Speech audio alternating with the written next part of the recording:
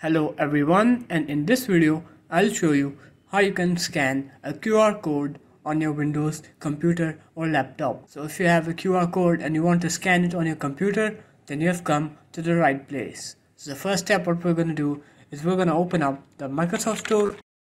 We're going to press enter on it, and here we're going to search for QR code scanner,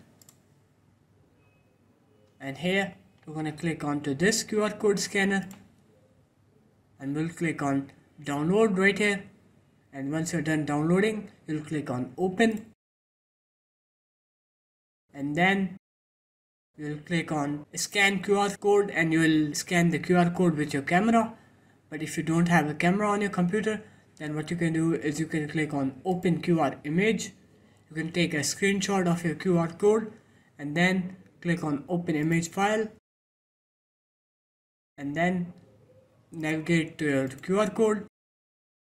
As you can see, here's my QR code saved. I'll click on open on my QR code, and here you can see this is the URL of my channel that the QR code has.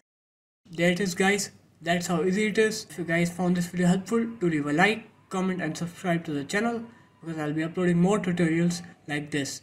Peace.